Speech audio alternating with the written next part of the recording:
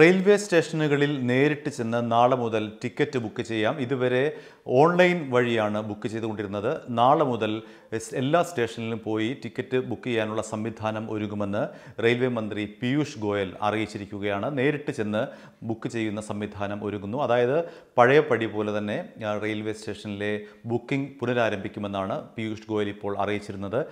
നേരത്തെ അദ്ദേഹം പറഞ്ഞിരുന്നത് 2-3 ദിവസത്തിനകം ഇക്കാര്യത്തിൽ തീരുമാനം ഉണ്ടാകുമെന്നാണ്. പക്ഷേ അന്ന് അദ്ദേഹം തീയതി വ്യക്തമാക്കിയിരുന്നില്ല. ഇന്ന് അദ്ദേഹം തീയതി പുറത്തുവിട്ടിരിക്കുന്നു. അതായത് മെയ് 22-ാം തീയതി മുതൽ റെയിൽവേ സ്റ്റേഷനിൽ നേരിട്ട് ചെന്ന് ടിക്കറ്റ് ബുക്ക് ചെയ്യാമെന്നാണ് അദ്ദേഹം പറഞ്ഞിരിക്കുന്നത്. ഒപ്പം തന്നെ കോവിഡ് മാനദണ്ഡങ്ങൾ അനുസരിച്ചായിരിക്കും അവിടെ ബുക്ക് ചെയ്യേണ്ടിയിരിക്കുന്നത്. അത് സംബന്ധിച്ച പ്രോട്ടോകോൾ ഉടൻ തന്നെ പുറത്തിറക്കുമെന്നും പീയൂഷ് ഗോയൽ അറിയിച്ചിരിക്കുകയാണ്. കൗണ്ടറിലുള്ള ടിക്കറ്റ് ബുക്കിങ്ങിന് പ്രോട്ടോകോൾ തയ്യാറാക്കി വരികയാണ്. 2-3 ദിവസത്തിനകം ഇത് സജ്ജമാകും. സർവീസ് സെൻ്ററുകളിലൂടെയുള്ള ബുക്കിങ്ങിന് നാളെ മുതൽ തുടങ്ങുമെന്നും മന്ത്രി വ്യക്തമാക്കി. രാജ്യത്ത് ജൂൺ 1 മുതലാണ് ട്രെയിൻ സർവീസുകൾ പുനരാരംഭിക്കുന്നത്.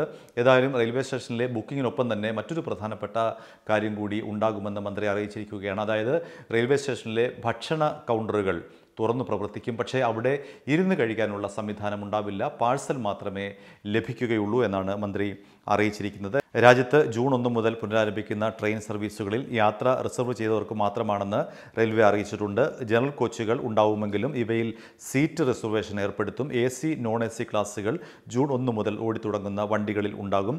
200 ട്രെയിനുകളുടെ പട്ടികയാണ് റെയിൽവേ പുറത്തുവിട്ടത്. ഇവയിലേക്കുള്ള ബുക്കിങ്ങിന് ഇന്ന് തുടക്കമായി. നിലവിൽ ഓൺലൈനിലൂടെ മാത്രമാണ് ബുക്കിംഗ് നടന്നുകൊണ്ടിരുന്നത്. ജനറൽ കോച്ചുകളിലെ ബുക്കിങ്ങിന് സെക്കൻഡ് സിറ്റിങ്ങിൻ്റെ ചാർജാണ് ഈടാക്കുന്നത്. 30 ദിവസം മുൻപ് വരെ ടിക്കറ്റ് ബുക്ക് ചെയ്യാനാവും.